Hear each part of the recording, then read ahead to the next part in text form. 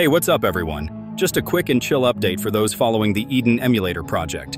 Version 0.0.3 RC1 is finally out for Android and desktop. This release isn't the final one yet, but it's packed with upgrades and feels a lot smoother compared to previous builds. So what's new? First off, Android users get a lot of love this time. The UI's been improved, the layout feels cleaner, and some features from desktop were brought over. Frame skip was fully removed for now, and there's an option to use your phone's native keyboard instead of the firmware one, which is way more convenient. Shader building is also now shown in the performance overlay, so you can see what's going on in real time while gaming. One cool feature I like is the driver fetcher. It checks your device and recommends the best driver for performance. It even lets you download and install it instantly.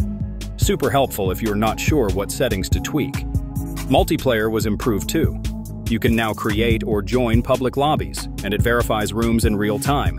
There's also better support for older phones, Bluetooth controller fixes, and even a game search bar in landscape mode.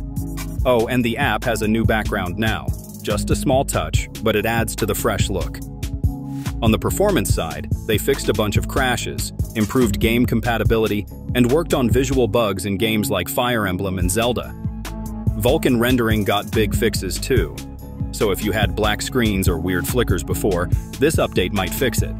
Of course, it's still a release candidate, so not everything will be perfect.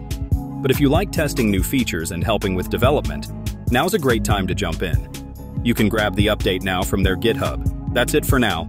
Chill update, solid progress, and Eden Emulator just keeps getting better. Catch you on the next one.